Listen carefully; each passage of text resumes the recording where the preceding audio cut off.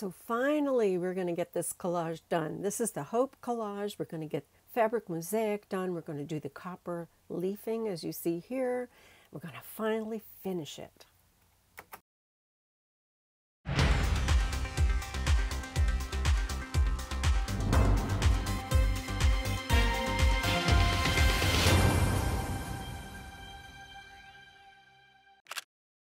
Welcome back, friends. So this is a sneak peek of me doing the fabric mosaic. But we're also going to do copper leafing in here, and at the very end we're going to add the word hope at the top. But we have two places where we're going to put copper leaf. And this fabric mosaic part, you'll be kind of watching over my shoulder a little bit. I will explain some areas exactly what I'm doing, and then you'll see the entire thing complete. Okay, so let's get started. I am going to start the fabric mosaic in the hand. So into the fingers all the way down the arm on this piece. So this is a paper-backed fabric made by Jacquard. It's cotton. And I will put a link below. I love this stuff. It prints, you could print with your inkjet printer on fabric, on cotton fabric. So I created a Photoshop document where I'm just repeating this phrase, and I'll read it to you because I think this really inspires me. Maybe it'll inspire you as well. I have hope, and I am hope. I am driven by hope even in the darkest times. I hope you feel hopeful today. So that's it. It's just repeated. Just an affirmation that's repeated on fabric. And we are going to use a fabric wheel on this, self-healing mat, which is covered in paint and not in great shape. I printed 3 of these because I have a feeling I need a lot of them. I hope that 3 is going to be enough. I can always print more. But this, I can't remember how much the paper, the fabric is, but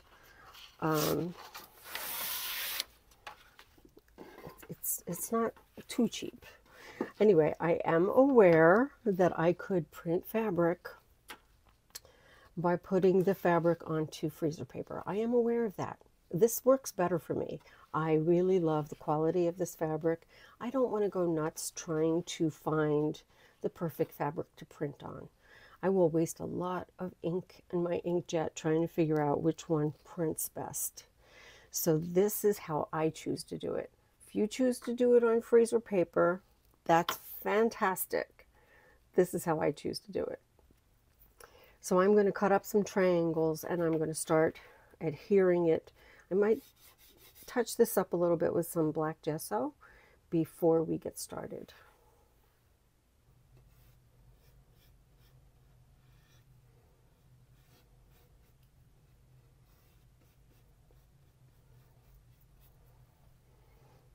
Okay, we don't want any of that peeking through my triangles or around my triangles. So sometimes another thing that I do when I really need a lot of fabric is I order from Spoon Flower.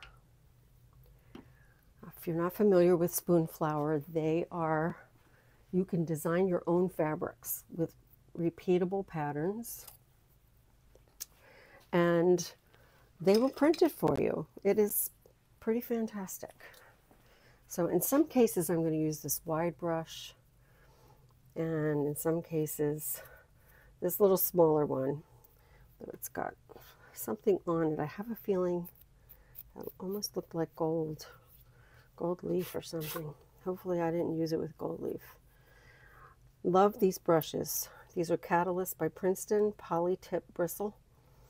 They're fantastic. I have them in different sizes, like I just used here. And they are great for using with gel medium. They don't get ruined. So I always start by moistening my brush first. And I keep you can't see it on camera, but I keep a shop towel nearby to get the excess off. So this part here is going to be copper leaf.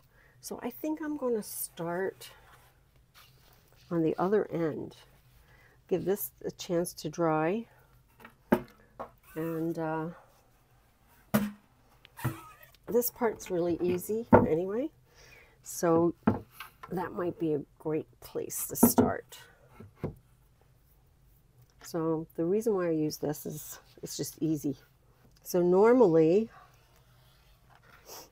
I would be having this on a easel, and I would just be using my countertop here to do my cutting. But this is the best way to videotape it, I think. I don't know, we might switch that up.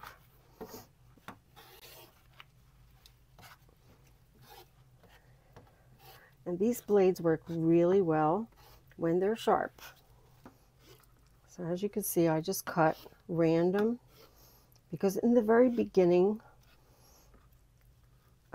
especially in these bigger areas, it really doesn't matter. And then later when I get into like the filling in the blanks, then I have to like cut more carefully. Okay, so we're just going to start from the edge and work our way across.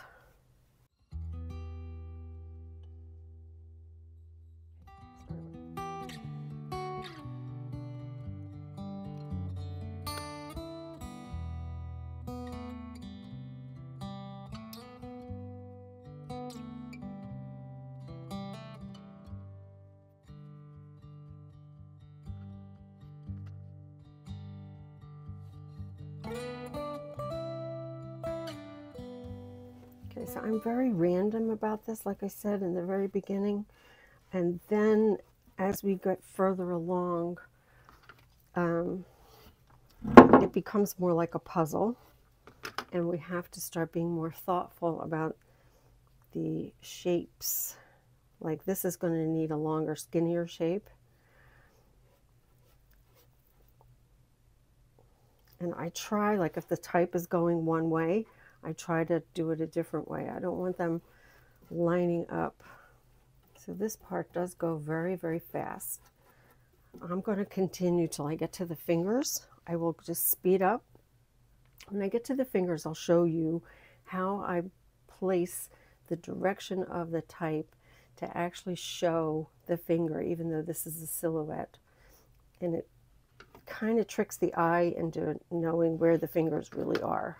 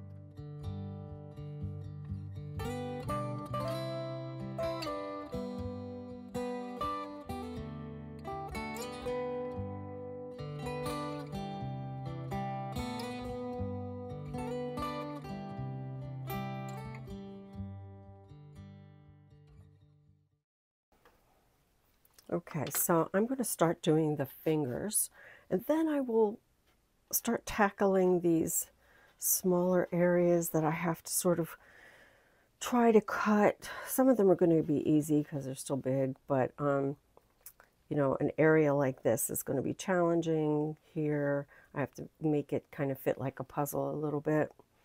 I don't get too upset if I have a little black showing. I think it adds to the overall texture. That's the plan. But what I like to do where the fingers cross, so that it, you know, if I just put in, you know, pieces like this, it doesn't read as a finger. So I'm going to put one that goes like this. And that will make this finger, I'm going to do it as well here, it'll make it kind of stand out.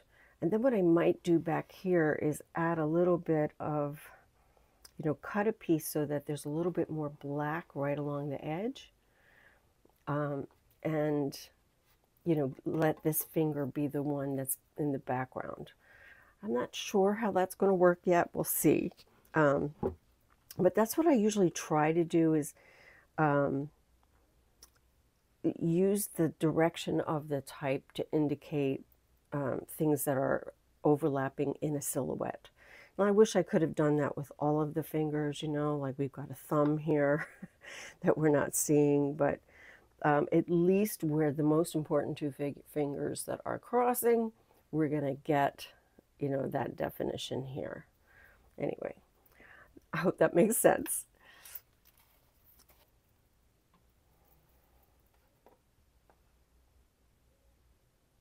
And it's also nice when you get some of the words in that, you know, supports the whole phrase and allows somebody to read an entire section. So some of these straight pieces allow us to do that. So I'm going to make sure on this side, I'm going to choose a different phrase than this one. Like, probably you know, I have hope, I am hope. I'd like to put that on the other side. And I might have the text, I'm going to cut close to the text at the top. Maybe do this one like really skinny.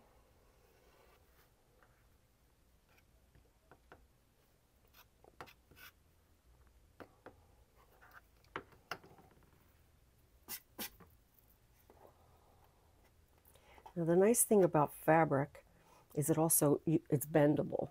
If this was paper, it would not be bendable.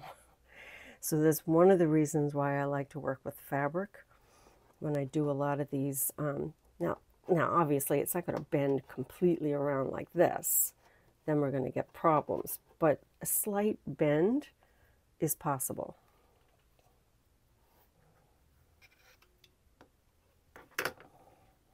So even though we've already used that below, I'm going to use a little bit of it here. I'm going to cut off a little bit more on this side.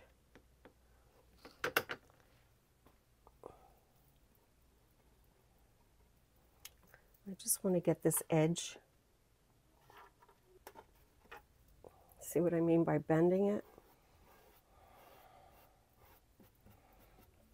Now this is a different story, so usually what I try to do is make curves.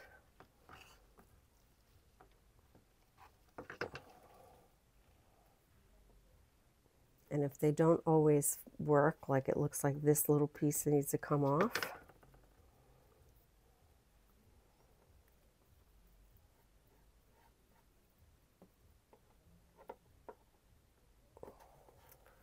but that worked out pretty good. Now, I've been doing this technique for a really long time, so you'll notice that I kind of almost can tell like what I need to do. That might take a little practice. Now, I don't want to do that because it's too close to the same thing, but I'm going to put this here. I try to use whatever pieces I have left over here on the table whenever I can. think I'm going to add some water to my gel medium because it's starting to get goopy.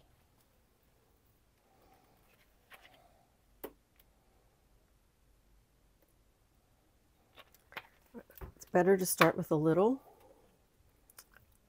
and I use a popsicle stick or sometimes a plastic spoon.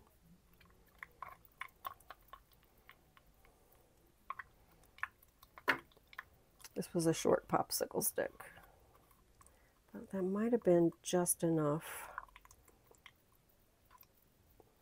It looks like a good consistency, so I'm going to just leave that.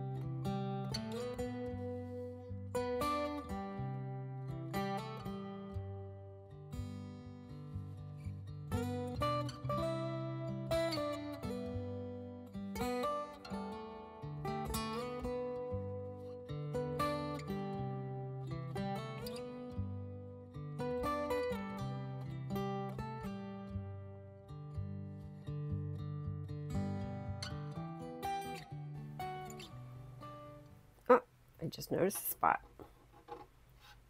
Okay, I'll fix that. And then we're going to do a frisket over the whole thing to protect the hand and the collage, so we can do our copper. Our copper here is going to be here, our copper leaf. Let me just fix this, because it's black on black. It's really hard, but now that I see it on camera, I see that that is missing.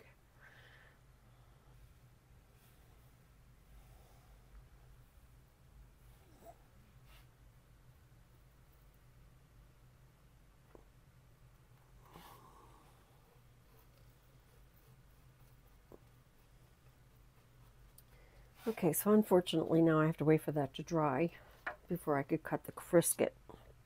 The other thing that I was thinking of doing is this area right here is very black, and against the black it's not, you know, at least here this is blue, but this is black.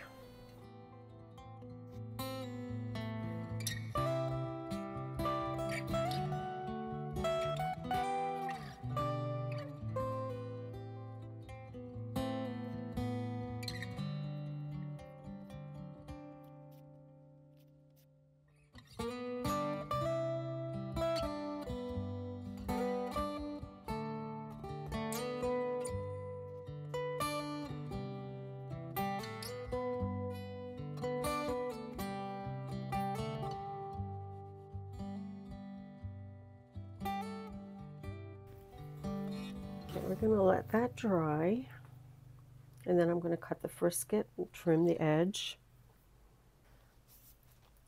After I seal the frisket edge, I'm going to put the glue for the copper leaf. Anyway, we let that dry for about 20 minutes, and then we apply the copper. I cannot wait to see what it looks like with the copper. I think it's going to be beautiful. Okay. The more I look at it, the more unhappy I was with the blue, because again, it's just, there's not enough contrast there. So, found this other paper.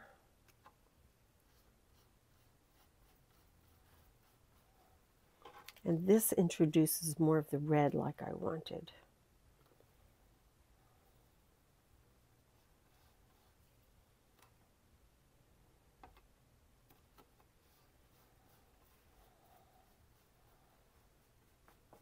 Now we've got the contrast we need around the fingers. Okay, so I'm going to cut some frisket around here and the fingers. And I'm just going to have the frisket come to about here.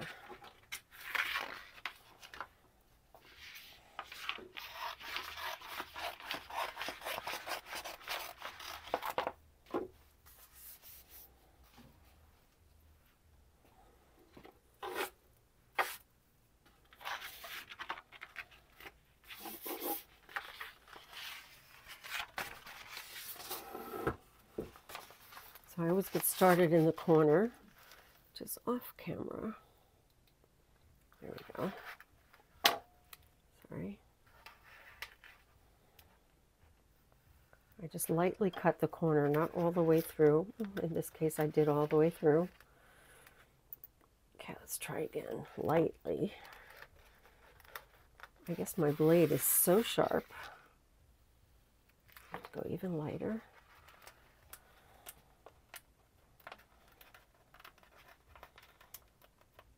There we go. And I have to get my catalyst wedge, must have catalyst wedge.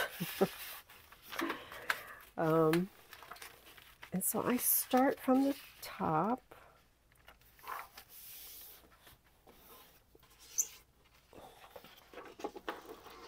Pull the back out.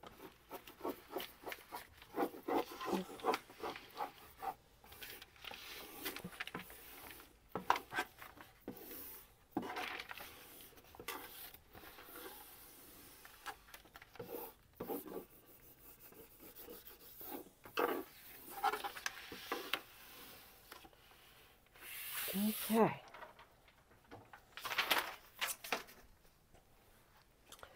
And now we cut.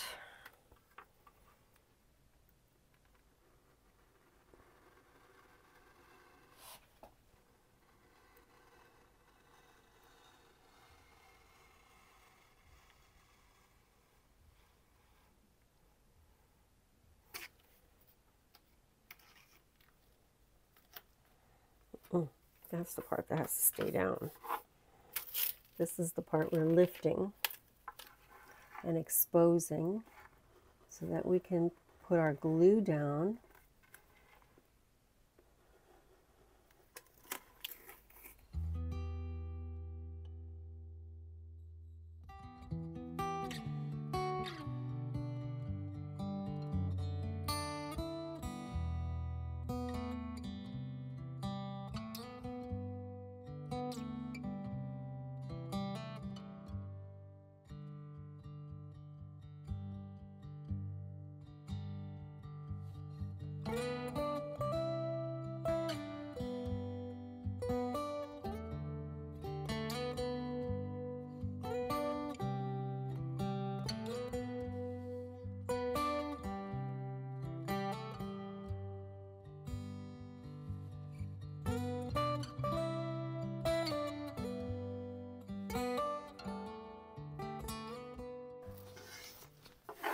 Okay, so now I'm going to use my catalyst wedge to make sure my edges are really down good.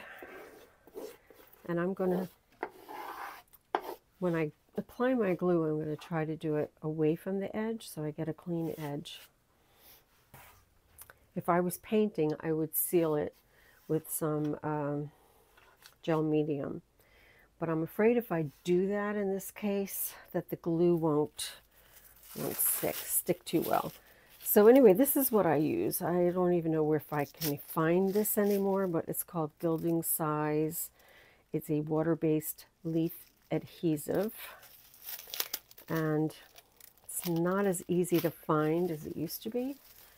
So I put the saran wrap so that I can get it open.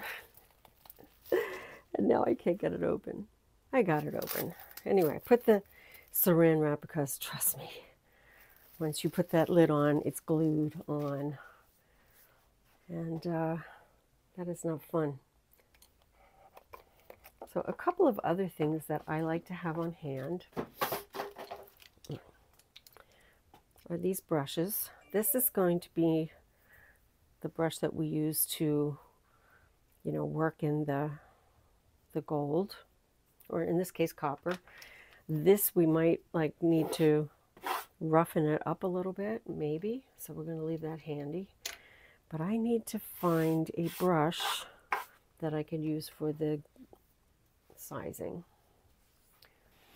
So these are inexpensive brushes. I don't want to use anything super high quality. And again, I'm going to go away from the edge. I don't want it to get underneath the frisket.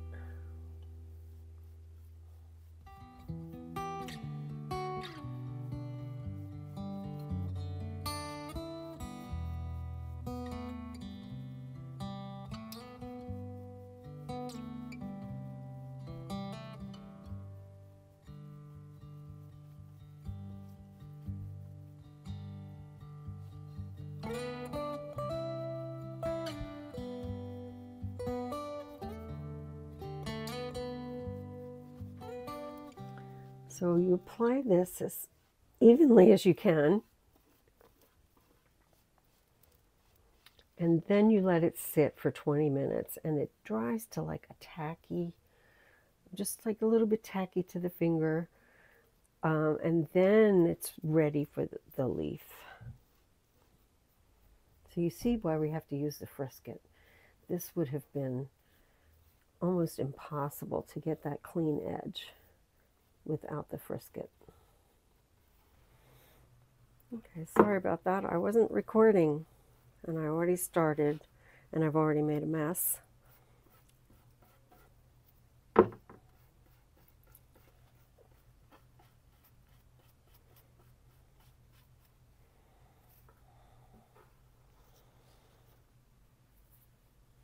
Okay, I'm going to try to put another big piece here.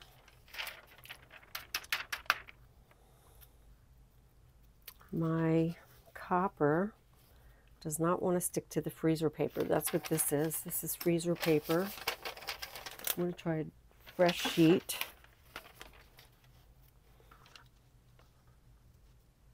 That's why we ended up with a mess.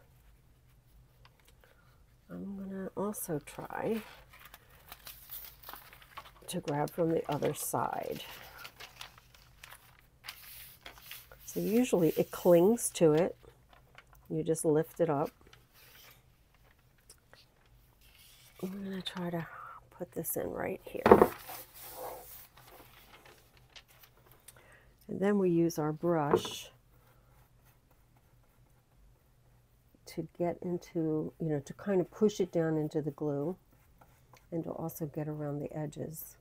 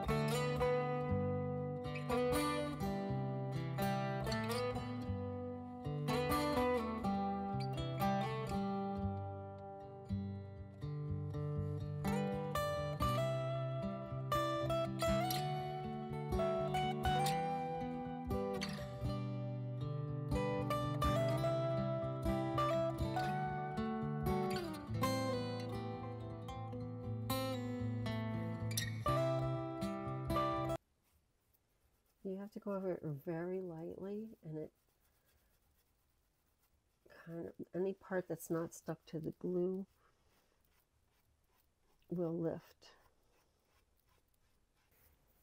And this top area here is going to have the word hope.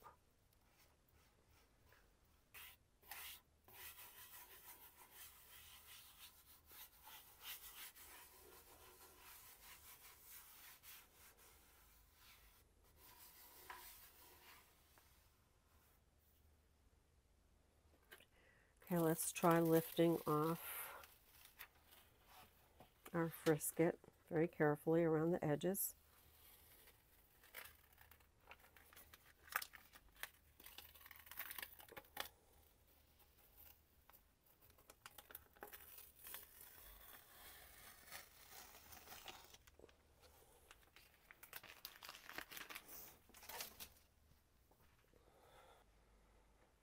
Okay, so now what I do with the rougher, these are rougher brushes, is I knock off the edges.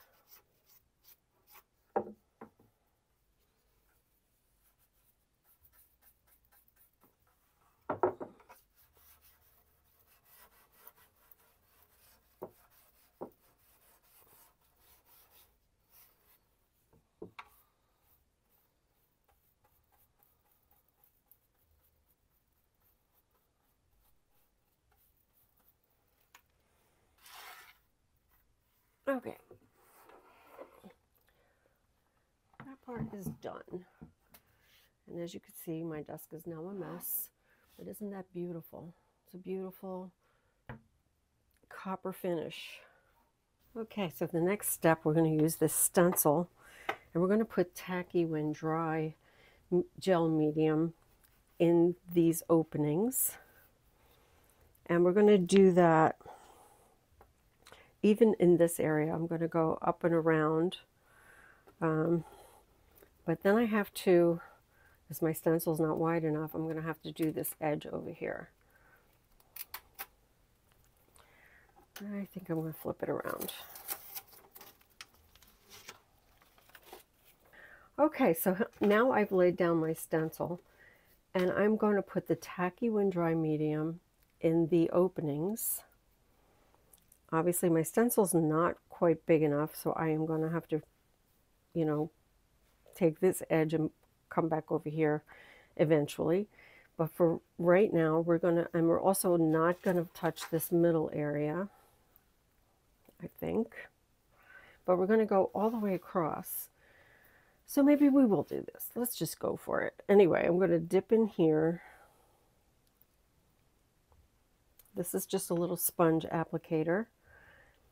Okay, so thanks for staying till the end. I have a little announcement. I know I had an announcement a couple of weeks ago, but now I have another announcement. Things are changing around here. I am starting a Patreon channel. A couple of people have asked me in the comments if I had one, and I thought, okay, it's time. It's time to create a Patreon channel. So in that channel, we're going to do more collage, more experimenting, more jelly printing, just more. And the first 20 people who sign up on any level are going to be invited to a Zoom call. It will be an hour-long call where we can do questions and answers and just have a good time and meet each other. So I hope you will join me. It's already like a soft launch, but there's hardly anything in there yet.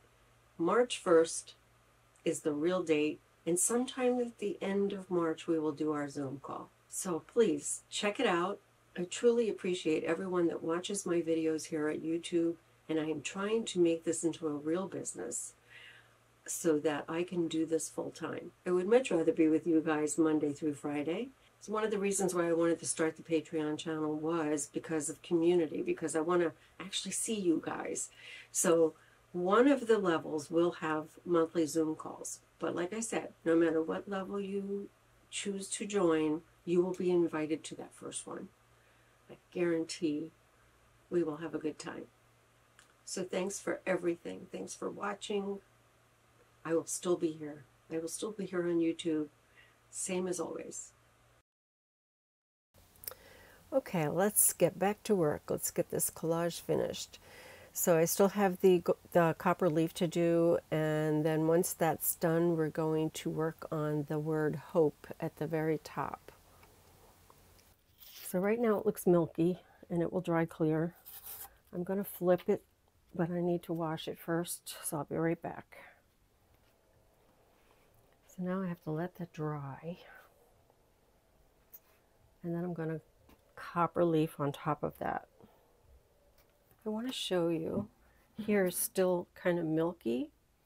The rest of them have dried very clear, but in the light you can see,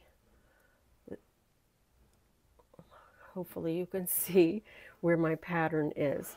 So when it's all not milky, a couple of wet spots still, that's when I'm going to do the copper. So we still have a few more minutes. Okay, it looks like it's ready.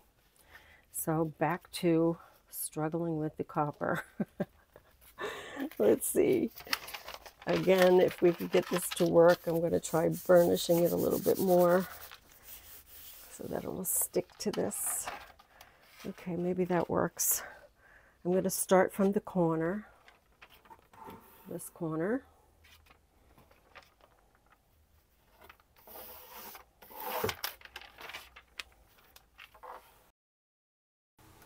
Okay, I'm going to speed this up a little bit, and you can just watch me rub off all of the copper leaf.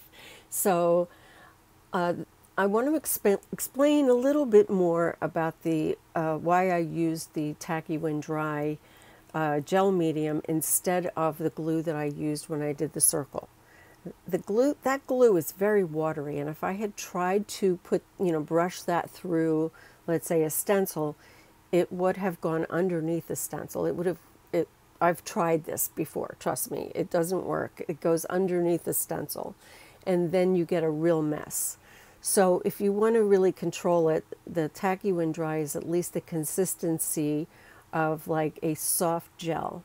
So when you can use a little brush like I did to sort of dab it through the stencil and not make so much of a mess. And at this stage, now that it's dry, it's doing a great job of allowing the leaf to cling to it. So I was really wishing I had my wax paper here today, because this freezer paper is not making it for me. It's not clinging to it quite as nicely as the wax paper does. Last time I used it, it worked beautifully, but that was gold leaf, so maybe there's a difference. Anyway, it's not working with this one, so I would suggest that you use the wax paper and not the freezer paper. And you can always touch up, so like see how there's some areas where it's not clinging that good?